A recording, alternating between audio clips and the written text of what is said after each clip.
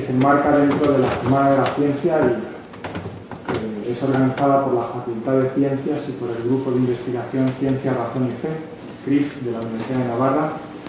Como ven, vamos a hablar del aniversario de los 80 años de la teoría del Big Bang. Hay también una exposición fotográfica en la quinta planta que ha comenzado hace unos días. La verdad es que les invito a darse una vuelta para observar una exposición que da una idea muy buena de este aniversario. Tenemos el gusto, para mí es un placer, auténticamente un placer, presentar al profesor Dominique Lambert, que pertenece al Departamento de Ciencias y es también director del Departamento de Filosofía de la Universidad de Namur, en el sur de Bélgica. Voy a dar algún dato para que puedan identificar la valía de este profesor. Es corresponsable del Grupo de Aplicaciones Matemáticas a las Ciencias del Cosmos, es también académico del Centro de Estudios de Ciencias y Filosofía en Namur, es miembro del Centro de Sistemas Complejos, tiene un doble doctorado en Física y en Filosofía, y su actual dominio de interés va desde la física teórica, desde la cosmología teórica, a la filosofía de la ciencia. Si alguno de ustedes tiene el deseo, la paciencia de entrar en su página web personal, hay una zona muy interesante que son los proyectos en curso. Yo he echado un vistazo y, por ejemplo, está trabajando el profesor Lambert en los vínculos entre metafísica y cosmología contemporánea. O, por ejemplo, está trabajando sobre el alcance ontológico de las matemáticas. Pero realmente estamos ante un profesor que aúna en su vida intelectual muchos ámbitos de la ciencia experimental y también de la filosofía, incluso de la teología. Estamos ante un verdadero profesor interdisciplinar, podríamos decir. Les comento también algunos cargos que ha ejercido o ejerce el profesor Lambert. Ha sido vicepresidente de la Sociedad Belga de Lógica y Filosofía de la Ciencia, es miembro ordinario de la Sociedad de las Artes y de las Ciencias de la ciudad polaca de Łódź, es miembro del Institut der Gesellschaft für Interdisziplinaire Forschung, es miembro de la Academia Europea de las Ciencias, las Artes y las Letras en París, es coordinador del comité editorial de la Revue de Questions Scientifiques, es miembro de la Academia de Ciencias de Bélgica, es consultor del Pontificio Consejo de la Cultura y también a lo largo de su vida académica ha recibido numerosas distinciones. Por ejemplo, ha recibido en 1999 el premio de la Fundación Georges Lemaître, de quien nos va a hablar hoy, y en el año 2000 el premio de la European Society for the Study of Sciences and Theology. Por supuesto, no me voy a detener a enumerar sus publicaciones, tiene más de 150 contribuciones, entre libros, artículos científicos, contribuciones a obras colectivas, pero sí que les puedo decir que es uno de los principales conocedores de Georges Lemaître, del itinerario intelectual y también espiritual de este fundador de la teoría del Big Bang. También les puedo decir, me parece que hay pocas personas con el bagaje interdisciplinar del profesor Dominique Lambert. Por eso me parece que es una suerte y sobre todo un honor para nosotros acogerle hoy aquí y escuchar su conferencia. So, thank you very much for your presence.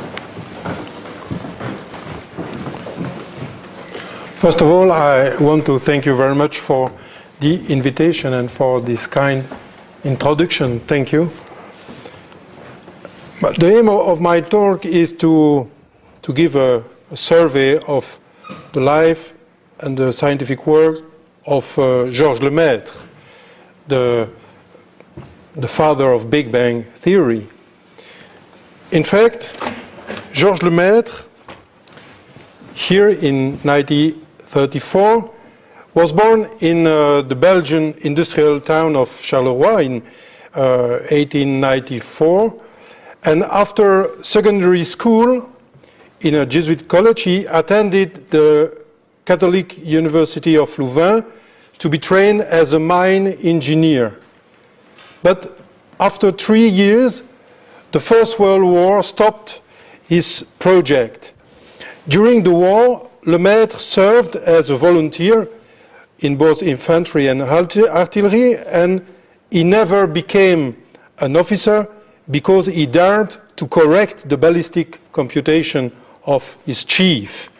And this, the letter refused that he became an officer for this reason. And after the war, he changed and completed in only 1 year a master in mathematics, in physics, with a thesis under the supervision of the famous mathematician and friend of Hadamard, Charles de la Vallée-Poussin, a specialist of prime number theory. And during this year, in 1919, he also studied philosophy, mainly the philosophy of Aristotle and Saint Thomas Aquinas, in the institute founded by Cardinal Mercier in Louvain. After that, he entered the seminary of Malines in order to become a Catholic priest. During this period, 1920-1923, Cardinal Mercier gave him a special permission to continue to study physics in the seminary. In fact, he read Einstein's papers on general relativity and many publications of Professor Théophile de Donder, who was a Belgian specialist of general relativity. And at the end of his ecclesiastical studies, Lemaître became a specialist of general relativity. And he produced a manuscript entitled La physique d'Einstein, the physics of Einstein, which enabled him to get a grant to go, after being ordained in 1923, to Cambridge, UK, to study astronomy and also general relativity with Eddington. In fact, Lemaître was also very influenced by Théophile de Donder, and his first contribution in physics was in the field of variational calculus. And this is Eddington, and in 1923 he joined Eddington in order to become a specialist of astronomy, and especially he became a specialist of Cepheids, these variable stars. In 1924 he went to the MIT and Harvard College Observatory in order to complete a PhD thesis in physics. And at the suggestion of Eddington, his PhD thesis, you see here the first page of his PhD thesis conserved in Louvain. Under a suggestion of Eddington, he studied, in fact, in the framework of general relativity, the gravitational field inside a sphere, a star, if you want, filled with an isotropic but inhomogeneous fluid. And he discovered some particular solutions of Einstein equation corresponding to two very special models, corresponding to Einstein static universe of constant density, and on the other one to the empty de Sitter universe.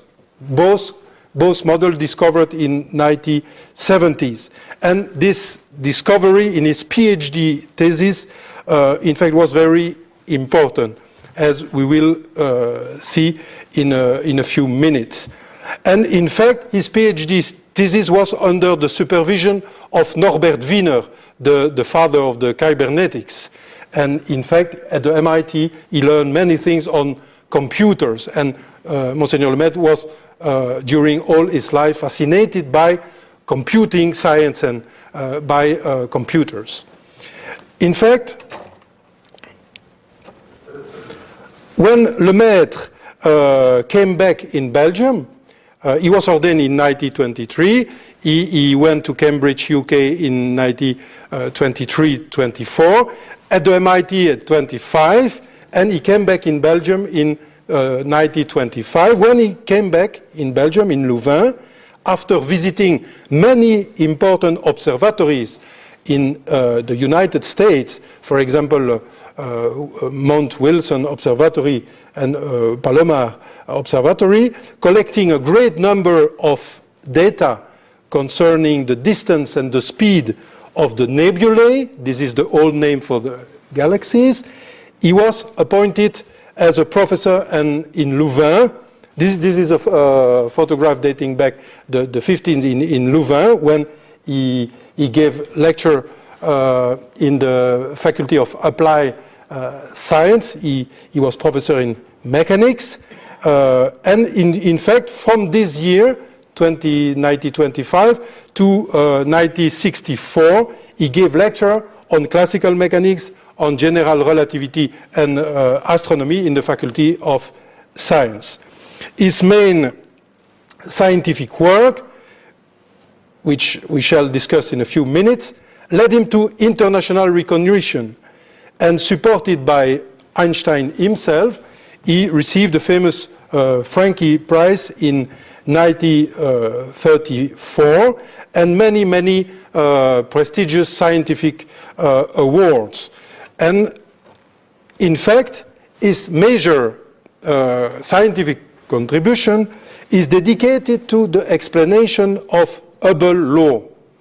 You know probably that Hubble, this American astronomer, observed that with respect to the Earth, the speed v of the galaxies, called at this time nebulae, because galaxy was a name which is restricted to our Milky Way at this time, the speed v of the galaxy is proportional to their distance.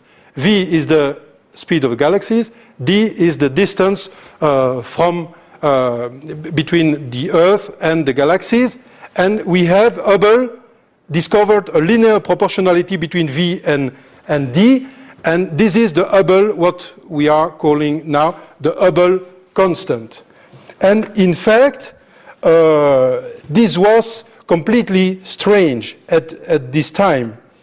The fact that the far galaxies recede from us according to the Hubble law is puzzling, because it seems to give to the Earth a strange central position. And this kind of philosophical position was abandoned at least since Copernicus. And in fact, all the far galaxies are receding, in fact, isotropically with the speed proportional to the distance. And in fact, in 1927, this is the first important contribution of Lemaître to cosmology. In fact, Lemaître explained the Hubble law. And in fact, this is the paper, the proofs of Lemaître's first paper. And in this paper, Lemaître explained Hubble law. And this is more or less the explanation of Hubble law. In fact, Lemaître discovered a particular solution of Einstein equation, and he discovered that one possible model of the universe is a spherical model with constant density of galaxies. And in fact, the explanation is the following.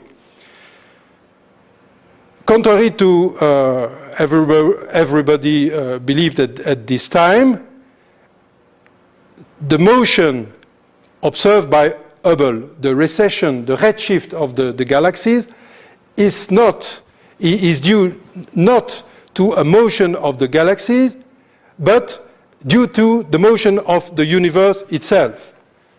In fact, universe is in expansion, and it supports the galaxies, which in fact remain fixed on the universe. It is not a motion of the galaxies, it is, if you want, a motion of the universe itself, inflating and supporting galaxies which are at rest with respect to the universe. You see, for example, here I have symbolized galaxies. You see here a galaxy at the north pole of the universe, if you want, if the universe is compared with a sphere. And you see that the galaxy the galaxy remains fixed at the North Pole. Galaxy at the North Pole is not moving in the universe. In fact, the universe is expanding, and in fact, the universe is creating space between galaxies. And it was the first contribution of Georges Lemaître. He, in fact, introduced historicity inside the universe. And in fact, this is very important, and this idea was, in fact, completely refused by Einstein. In the 1927 paper, in fact, 2 years before Hubble and the publication of Hubble laws, Abbé Lemaître, in fact, discovered the deep physical reason of the expansion of the universe and the recession, the redshift of the galaxy. But in this paper, in this 1927 paper, Lemaître did not consider the origin of the universe. You see here, you have an exponential model. Here, you have the distance between galaxies, if you want, between objects in the universe, and here you have the time. And you see here, the distance between two objects is in the past asymptotic to a line. It means that the distance here, the distance between two objects during this period, during the past, is nearly constant.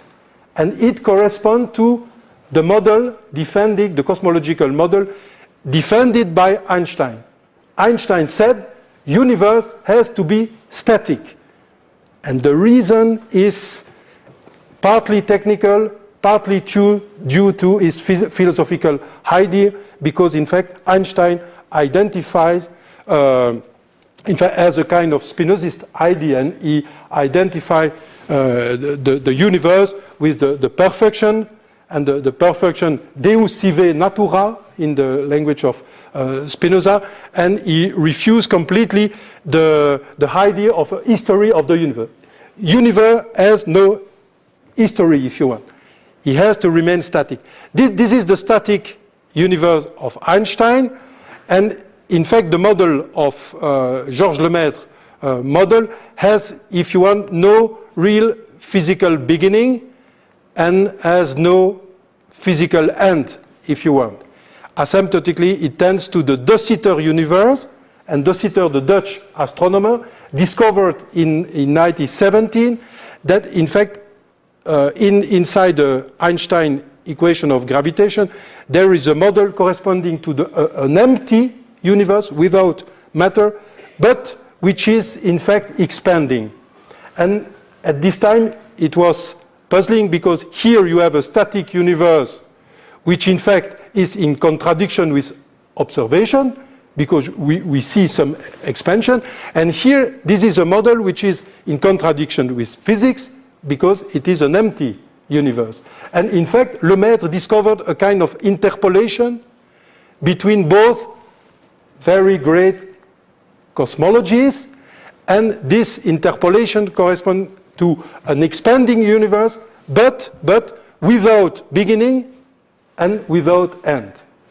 Then in 1927, there is no question of origin, if you want. In fact, Lemaître, of course, has thought about this deep question of origin and end of the universe, and in fact, during the First World War, he read books of Henri Poincaré, and we have preserved in Louvain this book, and you can read here, in fact, the date, 1916. It was during the war, and in fact, when he was in the trenches, Lemaître, in between two fights, in fact, read Poincaré book. And in this book, Poincaré addressed the question to know what is the what is the essence of material world? Is it electricity or is it particle or waves? Electricity and optics. Is it particle or is it waves? And in fact, Lemaître was impressed by this book and by this book about cosmological hypotheses. And in fact, we have witnesses in his friends writing from the trenches, and especially in some notebooks, showing that Lemaître, between two battles, already thought of building a cosmology based on fundamental concept of radiation. And you see here a quotation of one of his friends, one soldier, saying in 1917, it means before Lemaître studied general relativity. And this friend of Lemaître said, Lemaître will change all the science, he will build a powerful and wonderful cosmogony. Then at this time, Lemaître thought already to this, the problem of the origin. His intuitive and qualitative ideas received their first rigorous treatment around the 30s in the context of very hypothetical ideas of Millikan. You see here in Pasadena, in the Caltech in California, you see here Millikan, Einstein, and Abbé Lemaître. And in fact, Lemaître was a friend of Einstein and also a friend of Millikan, who got the Nobel Prize for having measured the charge of the electron. And in fact, Lemaître was impressed by some ideas of Millikan. And for example, he was impressed by a very hypothetical idea of Millikan. And the problem addressed by Millikan was to explain the origin and nature of cosmic rays detected by balloons or mountain observatories. At this time, at the 30s, the physicists discovered high energetical radiation coming from the universe. And the problem was, what is the nature of this radiation?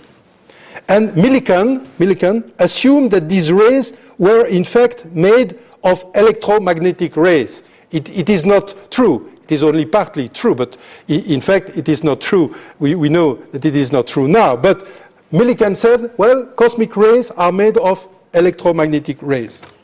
And the Millikan-Cameron, because Cameron was a collaborator of Millikan, hypothesis is the following. One starts from electromagnetic waves, and this can give rise to matter, proton and electron, because the neutron is not yet discovered at this time.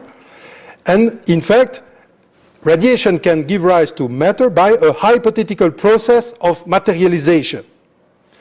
Then, proton and electron form atoms, and the mass defect energy is going out as electromagnetic radiation, and this is nothing but, according to Millikan, but the high energetic cosmic rays. You see, his idea is to say, well, we have electromagnetic waves, there is some kind of hypothetical materialization process giving rise to proton and electron. This, in fact, gives rise to nuclei, and the mass defect corresponds to cosmic rays. It is a completely false idea, of course, because how is it possible to gather at a place so much particle in order to get nuclei and so on? But this was the hypothesis of Millikan. And in fact, this cosmic rays, this radiation, can then again gives rise to electromagnetic rays, and then you see the cycle is closed. And in fact, he adopted this hypothesis in order to counter, to fight against the second principle of thermodynamics. In fact, Millikan defended the thesis that we have to suppress the second principle of thermodynamics at the level of the universe, because he did not believe in a kind of cold death of the universe. And in fact, he invented this theory, which is completely false. But in fact, Lemaître was very impressed by this idea, and he arrives to the conclusion that in fact we can think that all the matter of the universe could be generated by radiation. This is a false hypothesis leading to a good intuition, if you want. But the mistake of genius are always interesting and fruitful for science. Not always, but very often. And he said the following, say in French, I translate, one could admit that the light, the radiation, was the original state of the matter, and that all the matter condensed in star was formed by the process proposed by Millikan. In fact, in this paper, and not very well known, in fact, Lemaître introduced a kind of ideas concerning the origin of the matter in the universe. And in fact, these ideas led him step by step to the idea of what we call now the Big Bang theory. But in fact, what is the real origin of Big Bang theory is given by this paper of Eddington, and you see here the title, The End of the World from the Standpoint of Mathematical Physics. In this paper, in fact, Eddington said the following thing. If the universe is expanding, then if you go back to the past, then the universe is condensing. And you can reach a state where all the matter is condensed in one state. And for Eddington, this idea is repugnant. But why? He said, in this paper, he said, philosophically, the notion of a beginning of the present order of nature is repugnant to me. But why?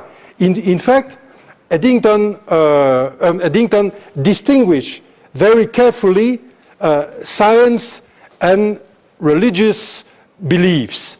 He was in fact a Quaker, and he did not admit any connection between religious belief and description of the universe, if you want.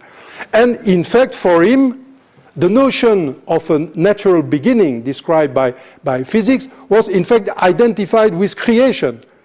And this is not possible because we have to distinguish both fields. Then we have to put in fact, we have to put this creation idea out of physics. And this is, in fact, the starting point of Big Bang cosmology. Why? Because, in fact, Lemaître reacted. You see, here the paper of Eddington, March 1931. And here you see May 1931. And in fact, Lemaître reacted to this paper.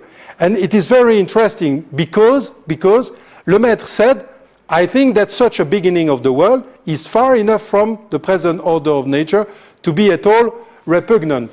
And he showed in this paper that you can describe a natural beginning using physics.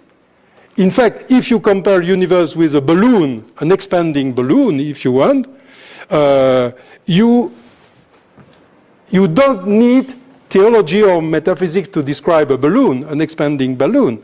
You use thermodynamics, okay? And you can use physics to describe the initial natural beginning of the universe, and this idea is complete from any metaphysical idea, if you want. And Lemaître, it is the paradox. Lemaître, who was a priest, said to Eddington, the Quaker, well, this kind of state can be described only by physics. Then, and maybe by a completely different physics, then it is not at all repugnant. We can study this in physics. We can accept this idea inside physics. And this is the starting point of the primeval atom hypothesis. You see here a page of the manuscript extracted from the archives conserved in Louvain. And this book is a book in which, in 1945, in which Lemaître popularized his ideas, and he was asked and prefaced by Ferdinand Gonset, a famous mathematician and philosopher in Switzerland. In fact, Lemaître and Lemaître cosmology, you see here some paper concerning his cosmology. In fact, Lemaître coupled his cosmological intuitions with solution of Einstein equation that involve an initial singularity. And here you see the original drawings of Lemaître. And in fact, he was the first who proposed the idea of an initial singularity, what we are calling now the Big Bang, the birth of the space. This is an unedited manuscript of Lemaître. And you see here the first model, Eddington-Lemaître's model, without beginning and without end, the model of 1927. And you see here the model of 1931 with an initial singularity, with a natural beginning. And you see here that the universe is accelerating. This kind of model is, in fact, the model which is supported now by astronomical observation. This is the model which is validated by the more recent observation today. And in fact, this is a model based on, in fact, three phases. And I have shown here the model of Lemaître with the initial singularity, with a decelerating phase, a kind of stationary phase, and a kind of accelerating phase. And these three phases scenario is, in fact, the evolution of the universe, which curve, which is now well validated by astronomical data. And Lemaître proposed this in 1931 and was the first to propose initial singularity and also this accelerating phase, which is due to a term in the Einstein equation called the cosmological constant. In fact, Lemaître realized that in the universe you have two kinds of gravities. You have attractive gravities, the usual one, Newtonian one, but at the level of the universe you have a kind of repulsive gravity, which is modeled by the so-called cosmological term. And in fact, Einstein refused at the same time the initial singularity, because Einstein said, well, it is theology, we have to refuse this idea because natural beginning is creation, and I don't believe in creation, then I don't want this in physics. But Lemaître distinguished carefully creation in the sense of theology and natural beginning described by physics. And Einstein refused also cosmological constant. In fact, he had introduced cosmological constant in order to get his static universe, but in the second part of his life, Einstein rejected completely the cosmological constant. He said, it is not very aesthetic, it is too much in my equation, this constant has no real geometrical interpretation, and we have to expulse this constant. And in fact, Lemaître was the first who proposed that this term, which is responsible to the accelerating phase, in fact, we are now here, more or less here, in the accelerating phase, and Lemaître said, well, this term, this repulsive gravity, is due to some quantum physics. And he proposed that cosmological constant is in fact the trace of quantum mechanism. And in fact, this idea is true, because physicists now are thinking that this cosmological term has something to do with quantum field theory or quantum physics. Okay, in fact, in this picture, you see that Lemaître in the 1931 has nearly all the good ideas of the more recent cosmology. And we can here see here the Lemaître's idea with the more recent ideas of cosmology. You see here he has the idea of expansion, and he explained Hubble law 2 years before Hubble, in fact, because Hubble published in 1929, and he discovered his explanation in 1927. Then he had this idea of expansion of the universe and the idea of historicity of the universe itself. He had the idea of reacceleration or acceleration of the universe, and all the observation now show us that we are now in an accelerating phase. And this is due cosmological constant, and he pretends that this constant is very important. And now we know that it is, because one of the major problems for theoretical physics now is what we are calling the dark energy. And the dark energy is precisely the energy which is described by cosmological constant and responsible to the accelerating phase. He had the idea of initial singularity, Big Bang. Of course, he did not use the term Big Bang, because Big Bang was a joke. It was a joke invented by Fred Hoyle. Fred Hoyle was a friend of Lemaître, but at the level of the ideas, he was an enemy. Because Hoyle, in fact, did not support it, did not refuse completely the idea of initial singularity. Why? Always the same reason. Hoyle was convinced that initial singularity is the theological creation. It is the same idea you can find in Einstein ideas.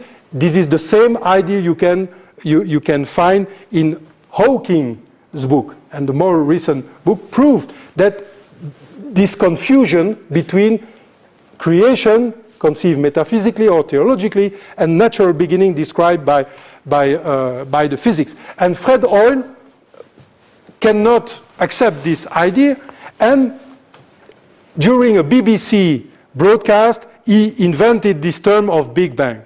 And in order to make a joke, he said, well, this is the Big Bang cosmology.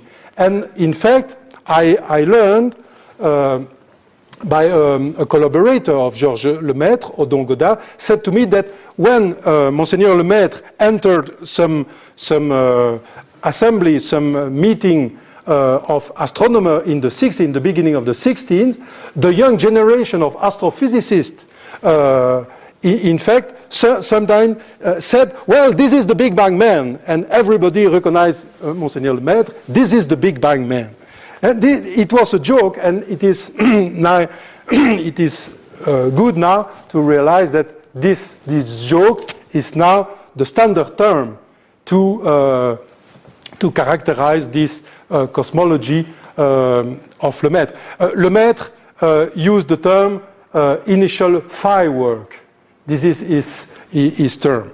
And in fact, he estimated the age of the universe at the order of of billion years. And in fact, we know now that an estimation is between 13 and 15 years.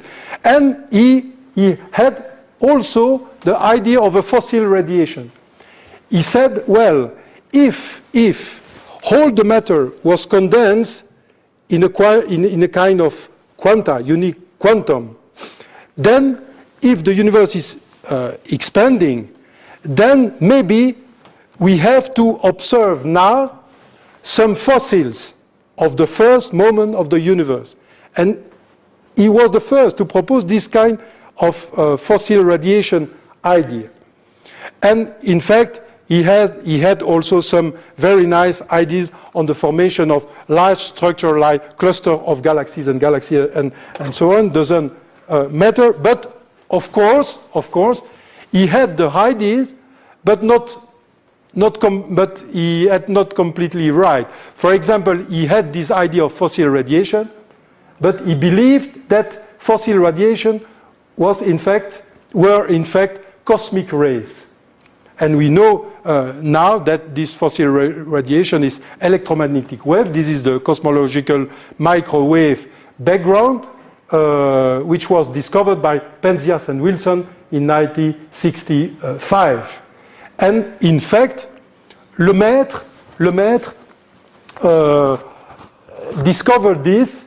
One of his collaborators went to the hospital because Lemaître died in 1966, but in 1965 he was in a hospital in Louvain, and his collaborator Godard went to the hospital and said to Monseigneur Lemaître, "I have a good news for you. We have finally discovered the fossil radiation." And Godard said to me that Monseigneur Lemaître was at the same time very happy and very sad. He was very happy because effectively this is the discovery of fossil radiation, but he was very sad because the nature of fossil radiation was not cosmic rays. And in fact, Lemaître, for all these ideas, Lemaître could have received Nobel Prize in 1978 because this prize was given to Penzias and Wilson, and he could have received the Nobel Prize in 2006 because Smoot and Matter in fact received the Nobel Prize for having in fact studied carefully the cosmic microwave background radiation, giving some observational support to the ideas of Lemaître. But in fact, in 1966, at the moment of Lemaître's death, these observations were not yet well accepted. In fact, Chandrasekhar, the famous astronomer, proposed the name of Lemaître for the Nobel Prize. But at this time, in the 15th and the beginning of the 16th, observations were unfortunately not there. But in fact, now nearly everybody accepted that in fact, if he had been alive in 1978, and it could have been possible, in fact, he had received the Nobel Prize.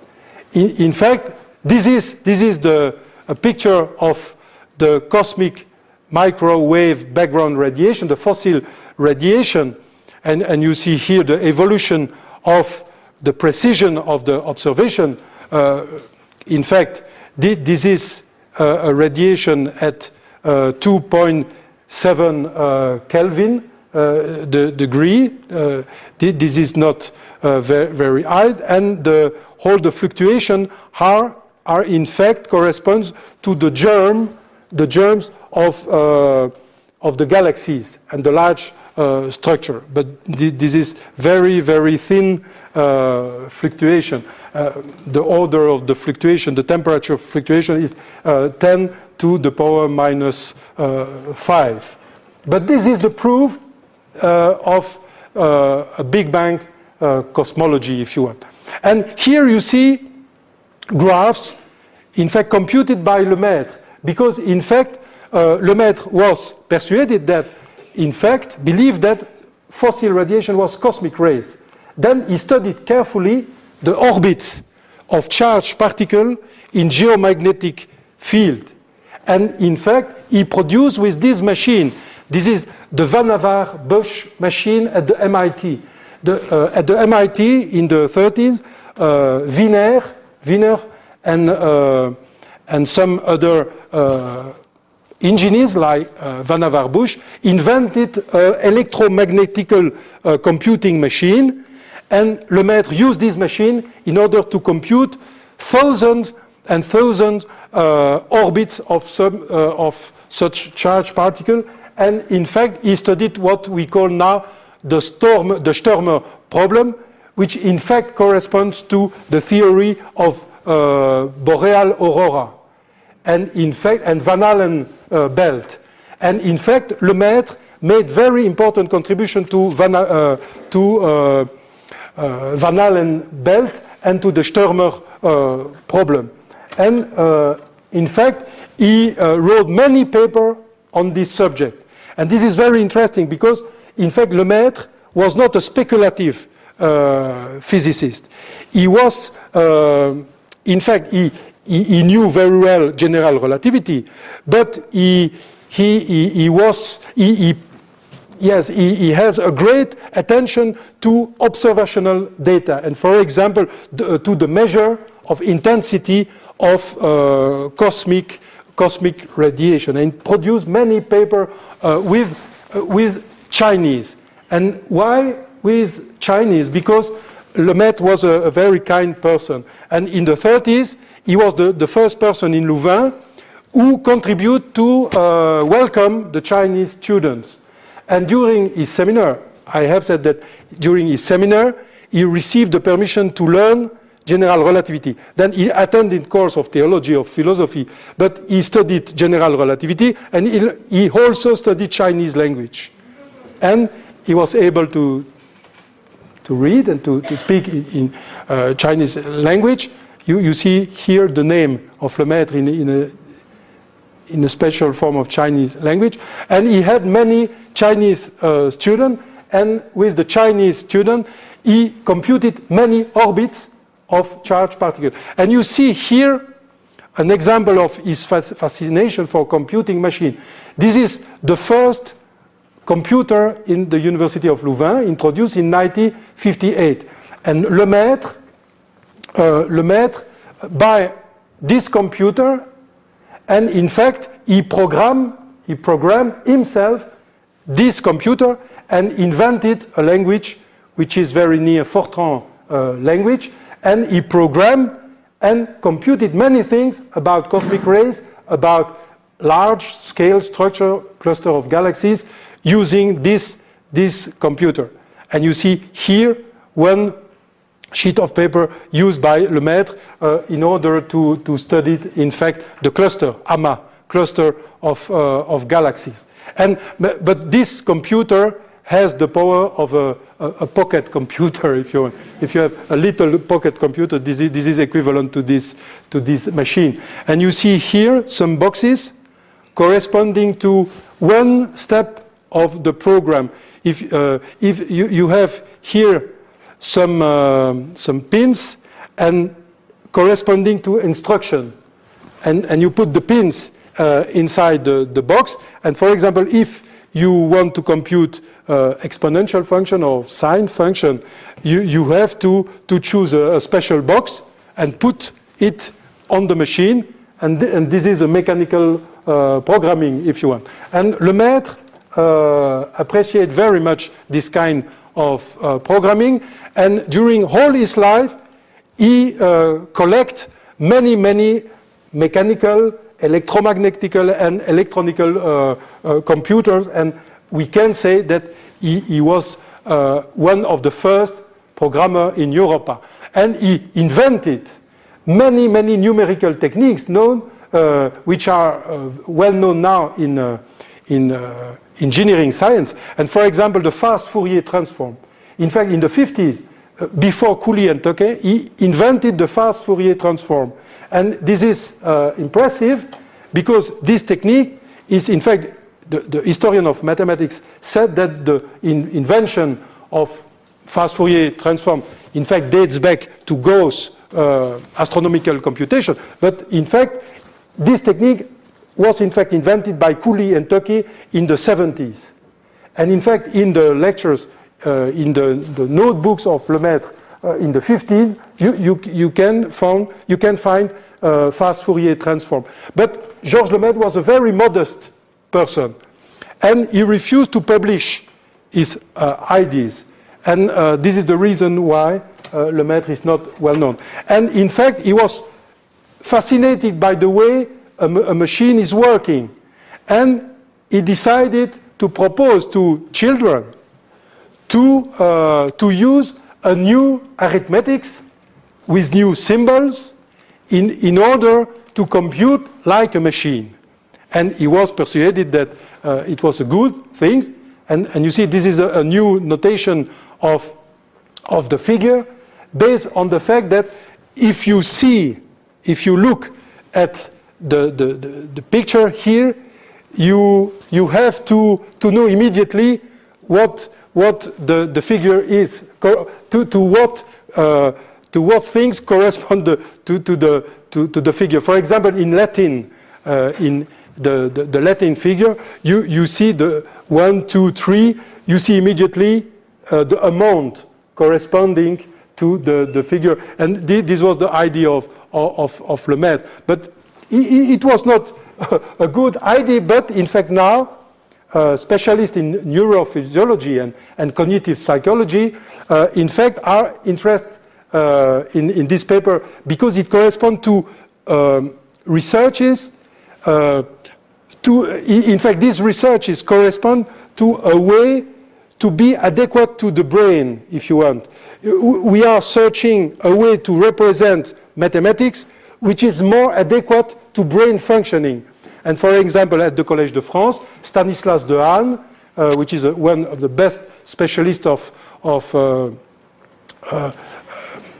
neurophysiology and neurophysiology of computation process, in fact, his researches are connected with this kind of interest. Okay, Lemaître was a great scientist, friend of Einstein, and here with Hubble, but he was also a priest, and I want to finish saying this. In fact, Lemaître had a very deep spiritual life. In 1994, we discovered in archives that in fact, Lemaître belonged to a sacerdotal fraternity in which some priests of the Malines diocese pronounced vows of religious life, if you want. And in fact, Lemaître pronounced vow of poverty. And I remember one member of Lemaître's family asked me, could you solve an enigma, a mystery in the life of our parent? Where is the money of all the prizes he received? And in fact, it was a mystery, because this money vanished somewhere. And in fact, the reason is simple. In 1994, we say, and I don't know if you can read here, vota pauperitatis. And in fact, you see here the verse, vota pauperitatis, vota castitatis, and so on. Okay? And here you have an additional verse, votum immolationis. It is a kind of special vow in this community, in this fraternity of priests, which is the offering of his person to the Christ. And you see that, in fact, Lemaître, this is the column of vota pauperitatis here, you see the signature of Georges Lemaître. Then he pronounced these vows, and he pronounced also these vows. In fact, in this fraternity founded by Cardinal Mercier, in this fraternity, priest, diocesan priest, in fact, did 1 hour worship after their mass each day. And in fact, Lemaître was a faithful member of this fraternity. But he was very, very modest, and he said very often, I have followed 2 paths to truth.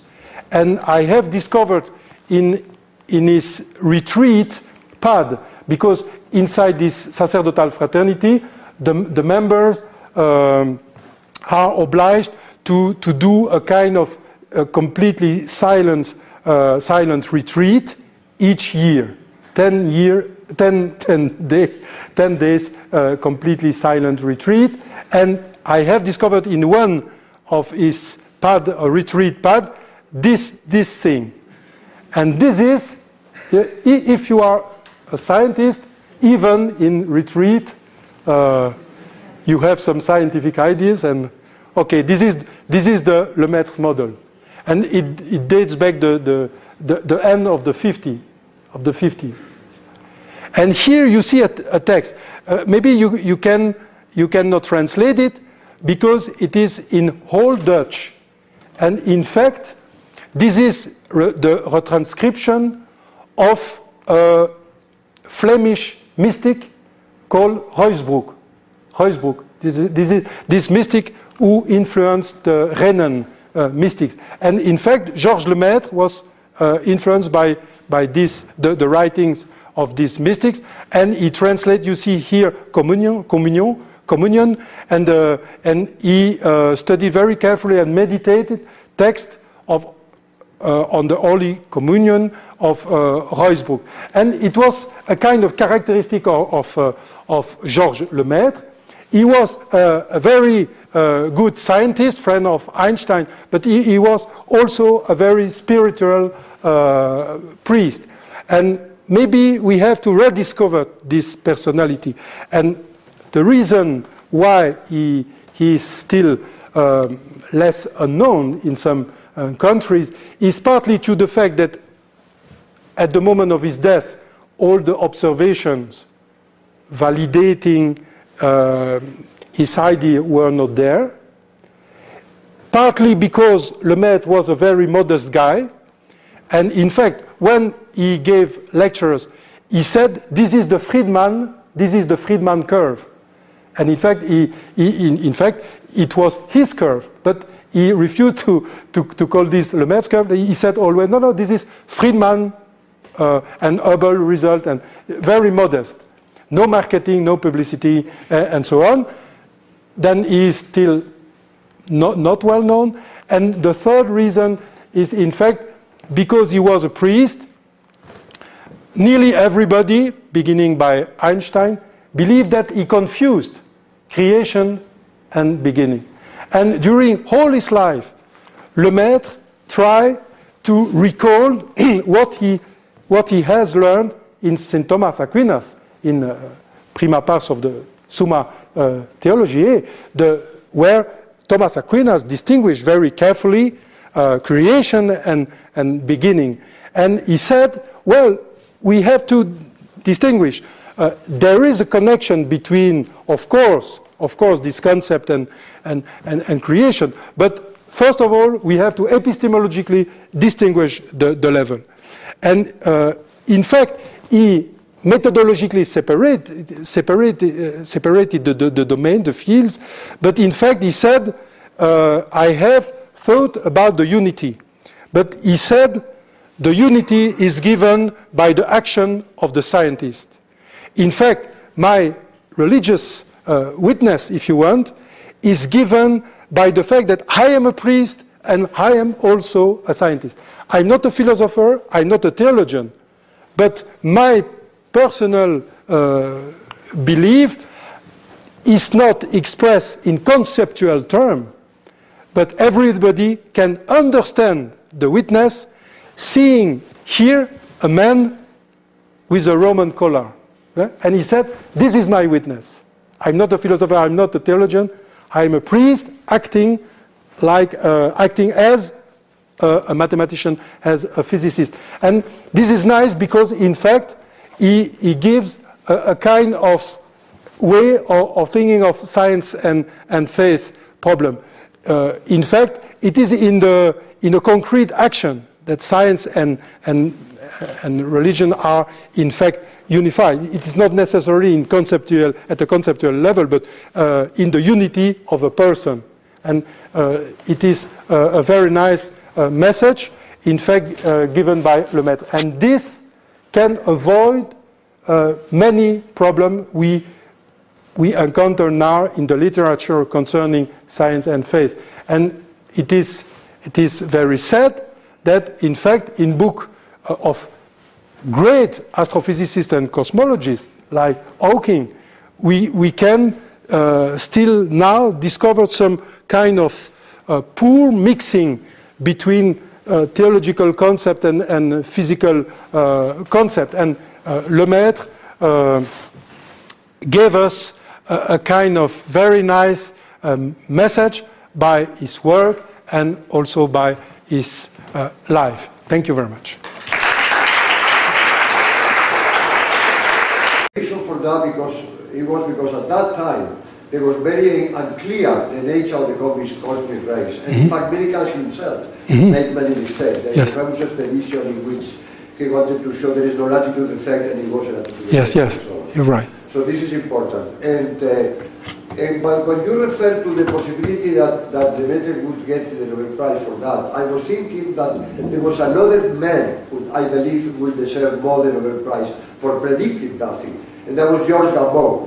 Yes. The Russian, because he predicted precisely the way the Big Bang was, the cosmic background radiation was predicted in the 40s, and in fact made some calculations with somebody else, I forgot the name, and in fact he was totally orthodox. He was really the base of the cosmic background radiation discovered in the 60s. And he never got the Nobel Prize either. Yes. In fact, he died. He was professor in Gutenberg for a long time. Yes. And he died not long ago. I just wanted to make that. Yes. Thank you very much for your comments. It is true. In fact, if you think about Big Bang theory, there are in fact two fathers.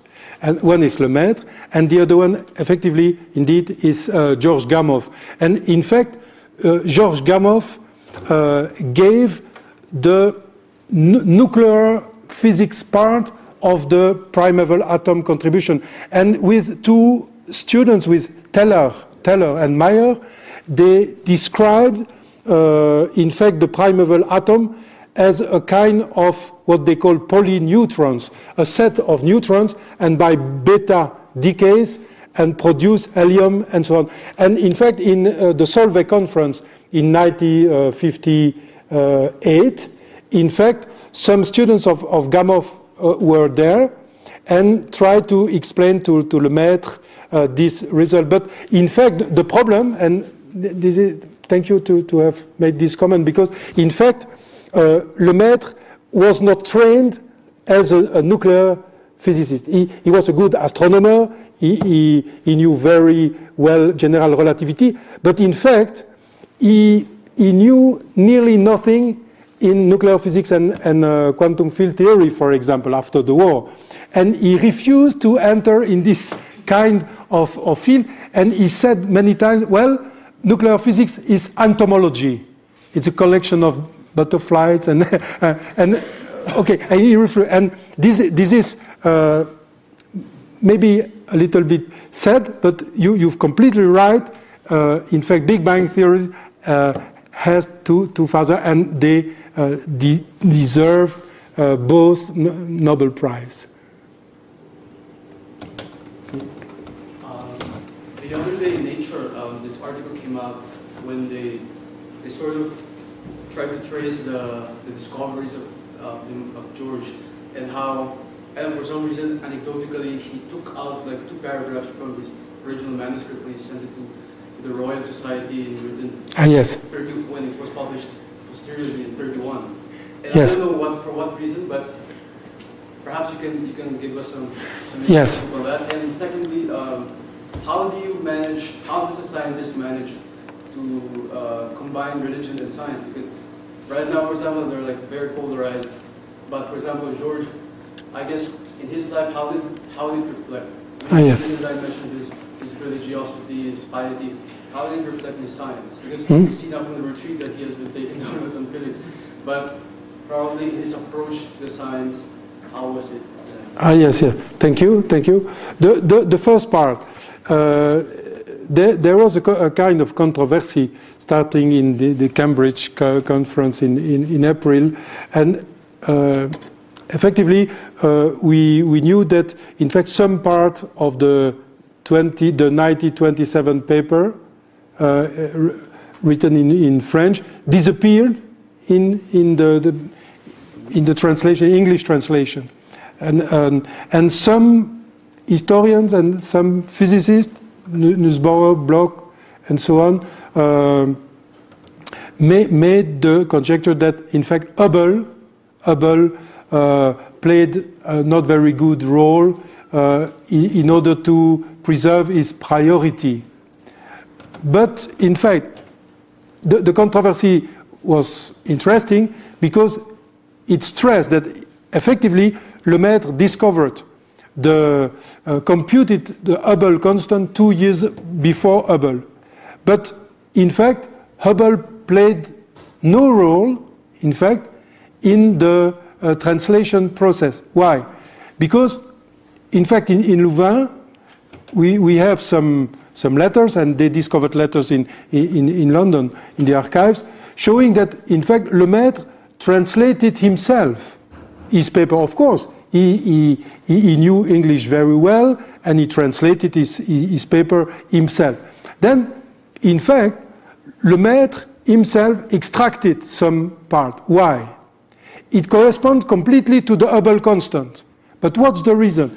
In fact, remember that Lemaître was very careful to the observations. And he based his paper, his 1927 paper, on a catalogue of galaxies, the Stromberg catalogue, which dates back the beginning of the 20s, around 40 galaxies. And in fact, in 31, this catalogue was not up to date. And if you see the data used by Lemaître, it is impressive. He derived a linear proportionality. Yes, he derived the Hubble law. But if you see the data, it's nearly impossible to derive a linear law. And the proof that, in fact, he has thought about another title. The title is a universe with variable, with expanding radius. But in the initial manuscript, it was a universe with variable radius. It means expanding and contracting. Then, in fact, in 1931, he realized that, in fact, his astronomical data were not up to date. And I think this is the reason. There was no censorship and no pressure. Because, in fact, Lemaître was very free from any influence. I give you an example. He attended lectures of Rutherford in Cambridge. And Rutherford was impressive and so on. And he saw in the public, he saw Lemaître. And he said, well, it is a great pleasure to have a student, a priest in my audience. And he asked him the question to know, why are you there?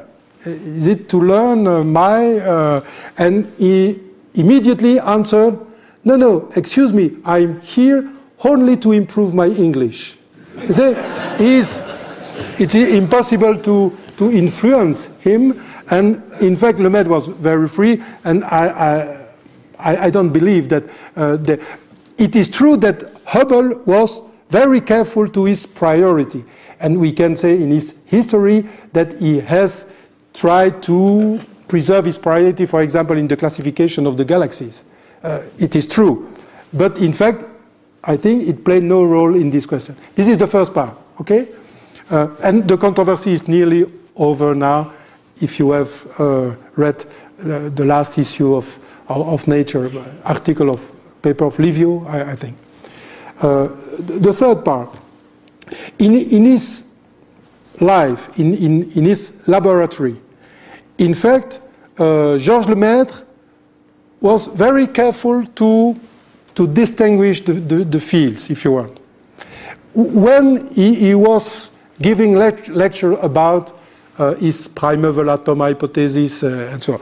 Of course, some students in Louvain and in the audience, there were many ecclesiastical persons and so on in Louvain, Catholic University of Louvain, and many students asked him the question, well, Monsignor, what's the relation between your theory and theology of creation? And Monsignor Lemaître was always very careful and said, no, it is physics, it is not theology, we have to distinguish, pay attention. And why? Because he said, I have too much respect for God to transform him into a scientific, only into a scientific hypothesis. And he hates completely the sentence of Laplace of genes, the chic node of Laplace, this kind of impulse. When Napoleon met Laplace and said, well, in your system, where is God? And Laplace said, excuse me, sir, I don't need this hypothesis except at the beginning to give an impulsion.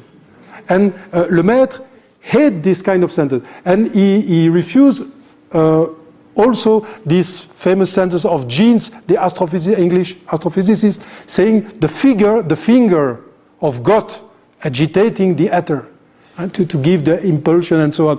And he refused completely, and this is the reason why in his lecture he said, well, no, we have to distinguish, this is physics, this is not theology. But you asked me the question, how is kind of religious witness?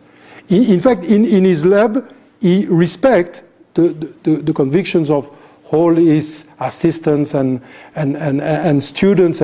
But he said, my presence as a priest is my witness, if you want. In fact, he has made some apostolic work amongst the Chinese. He was the priest responsible of the Chinese house in Louvain in the 30s, and then he did some apostolic work.